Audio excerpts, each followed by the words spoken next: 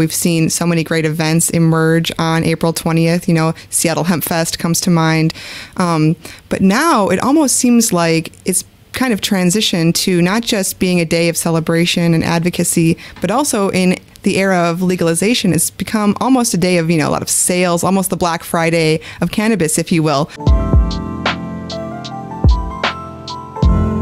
Hey there, welcome to Cultivate. So great to have you here. Wherever you are, I hope you're having a fantastic 420. My name is Rochelle Gordon. I'm the cannabis copywriter here at Boveda. And today we are joined by the fabulous Lance Lambert. Lance, how are you doing, my friend? I'm good. Thank you. Thanks for having me. Always good catching up with you, Rochelle. Oh, absolutely. Same here. And I know that you're a longtime friend of Boveda, VP of Marketing at GreenBroz, and just a longtime cannabis community member, OG. And just fabulous to have you here on 420 of all days. Likewise, yes. This is one we look forward to every year, right? I know there's a few others, 710s coming up and all the rest, but 420 is definitely the historical, I think, for most of us. Oh, yeah, absolutely. It's the day among days, definitely. I would say. So let's get right into it. I just wanted to talk to you about the history of 420. I think there's a lot of, speculation about where 420 comes from, and I would love to hear your breakdown of the history of 420, the legend, as it were. Yeah, it's definitely, and it's something that hits a bit close to home. To be honest, myself growing up in Marin County, a little town called San Anselmo, which is right next to where the whole 420 movement really began. And it wasn't quite a movement as much as it was just an expression used by a group of kids that went to a school in San Rafael, which is right next to San Anselmo. And for those that don't know, Marin County is just on the other side of the Golden Gate Bridge from San Francisco. But yeah, it was back in the 70s. And this group of kids, they meet up every day. There's a statue, which you can still find at the high school there in San Rafael. And they'd meet up at the statue and venture out to find this lost cannabis crop that they had heard about. So evidently, as the story goes, there was a individual that worked for the Coast Guard that was based out in Point Reyes, which is a short drive from Marin County to the coast of Northern California. And so they had this map to this lost crop that he had planted out there not too far from the beach. This is something that unfortunately they went every day and didn't find it, but it became a bit of a tradition to give the expression of, hey, 420, want to head out and see if we can find the crop. And of course, they'd jump in the ride and consume their flower along the way. And these individuals, they're all still around. A lot of them are into different ventures these days. They're in their upper 50s, but got to catch up with them on a ArcView 420 celebration last week. And it's so cool to see them. I'm actually friends with one of their daughters because, truth be told, their daughter's a little bit closer to my age than I am to theirs. But it's just a neat tradition. And it went so far from there, right? Because it first came into an expression they used, and then it got picked up by the Grateful Dead, which obviously was very big in San Francisco. The roadies started using it as they traveled around the country, and then it just the epitome of organic expansion of that expression. And what it's become today, obviously, is so much more than what it was back then.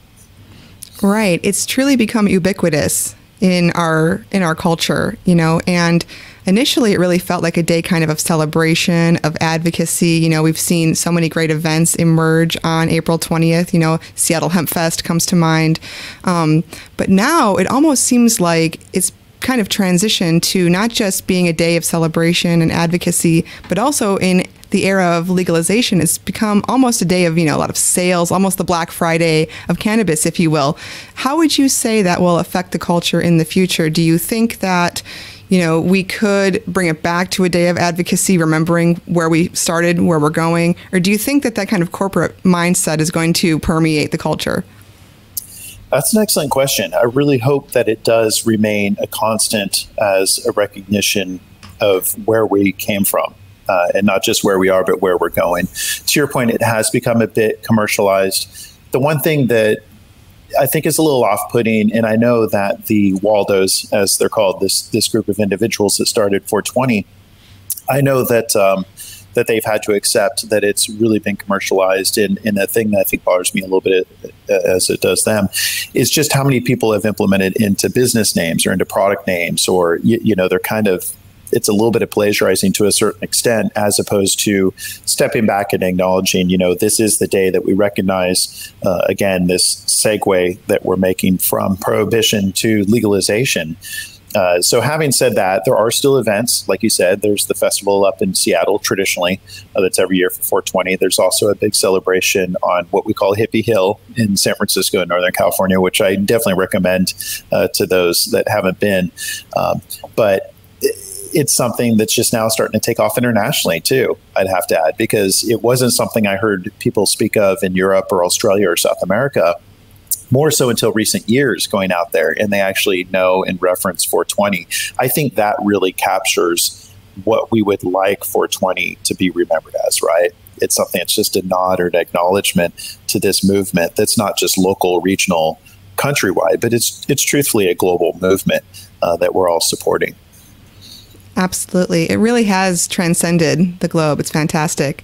Yeah. I'm going to throw you a little curveball, Lance. How about some favorite 420 memories? Any of yours stand out for you? Any events stand out that you'd like to share? Yes, I actually would have to say, my history. I came out of the green closet as an advocate versus activist. I say that I preach with an open hand versus a closed fist in my support. But the legal opportunity I had in cannabis came about in Colorado. And the irony does not escape me. The fact that I grew up in Northern California, was around it. Honestly, cannabis was what helped me be able to save up to go to college in San Luis Obispo in California. So it's played a component in my life. But more recently, breaking into the legal industry in late 2013 in Colorado, they would have a festival in the square right between the state capitol and the local, Denver city capital. And so here you have this large park. And it just so happened my office at the time when I was with the Cannabis had balconies that overlooked this square right at the top of what we call the Golden Triangle, which is the oldest neighborhood in downtown Denver. To look over that and to see the first year it was statewide legal for adult use, which was 2014's 420. It was next level. It was really something that, coming from, again, the background of growing up in NorCal, where it's always been a part of the culture and is always accepted. I had friends, I had uncles that grew and consumed, and it was never faux pas or taboo, as much as Dare tried to make it, right? But to see that, I think that is one of the most memorable.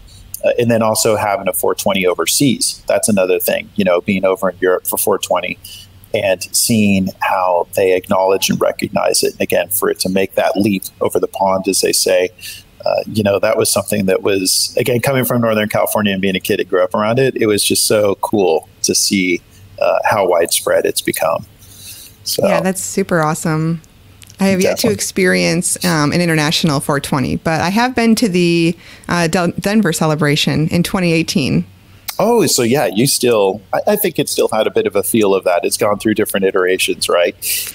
But it still touches on it. Yeah, this was more, I think like Lil Wayne was playing, so it was far more, it was like definitely different. And if I recall, it started raining literally at 420, like a huge, like the sky just like opened up and poured, and everyone had their huge joints and they were just getting wet, and it was chaos, but it was beautiful.